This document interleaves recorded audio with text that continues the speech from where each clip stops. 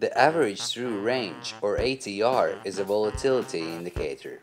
It measures the range of the session in pips and then determines the average of that range over a certain number of sessions.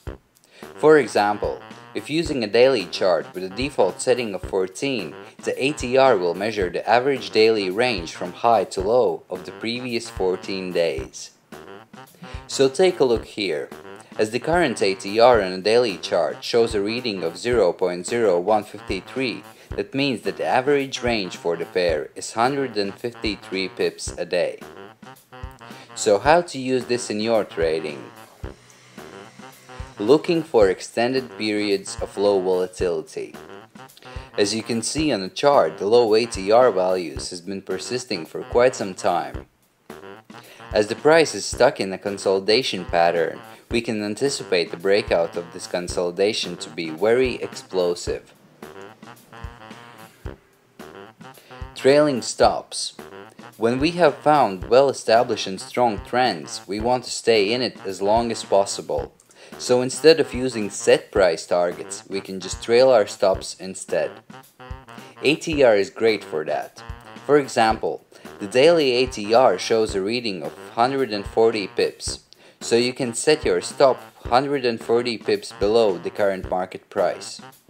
And every day when price moves in the direction of the trend, you adjust your stop accordingly.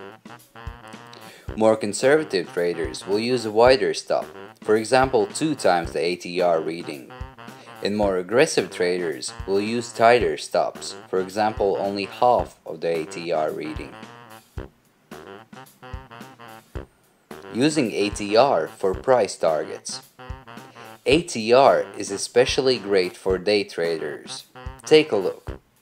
The daily ATR reading for the pair is 72 pips. The opening price of the particular day is 1.30.